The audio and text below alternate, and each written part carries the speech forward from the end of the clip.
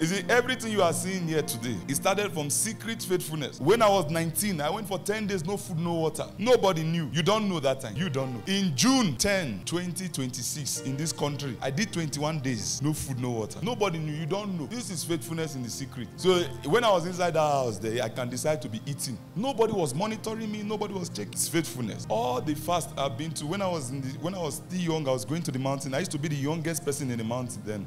I don't have a church. For 10 days, I've not eating in the mountain, and I'll see pastors that came there. They miss fried egg, sardine. You are not hearing me. Have you seen some kind of fry for bread that before the fry is over, you have started speaking in tongues? Just try what I'm telling you.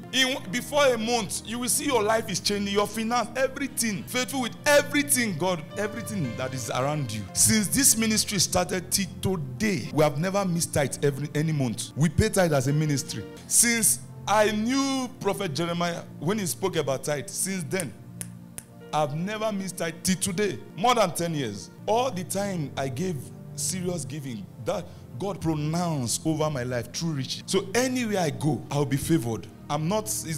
It's not the environment that blesses me. Anywhere, blessings have been pronounced over me. And you don't have choice than to bless me. You don't know why. You don't have choice than to come here and say, we are going to Prophet David. It's not you that choose. There's a pronounced blessing on me. True riches. It's called true riches. Hear the good news today. May the Lord grant you the spirit of faithfulness. In the name of Jesus. Amen.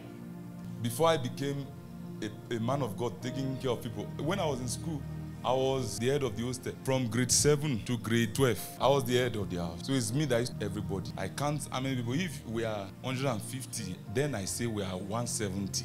So 20 people food is for me and my assistant. You are not hearing me. Now, are you hearing me? You don't read your Bible. Immediately somebody call you, or somebody knocking your door, you just bring your Bible out and I'm studying. I love God. You don't know me. I've been praying. You don't pray. It's when people see you say, Lulu, Keke.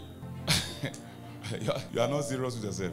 Is it you can deceive everybody? You can't deceive yourself. Only yourself know whether you are fake. This is what faithfulness means. This is a sign of unfaithfulness. It starts from home.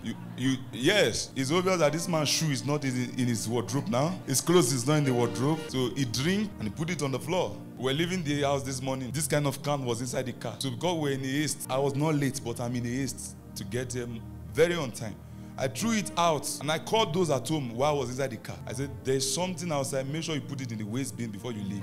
Imagine ordinary something outside like this. Make sure you pick it. I threw it there now. Make sure you put it in the waste bin before you drive. Leave them. You want to pick it? Oh yeah, pick it. He's still putting it in the corner. Go and throw it away. It's fine. Go and throw it away. You are receiving the spirit of faithfulness. And you are entering into your next level. In the name of Jesus.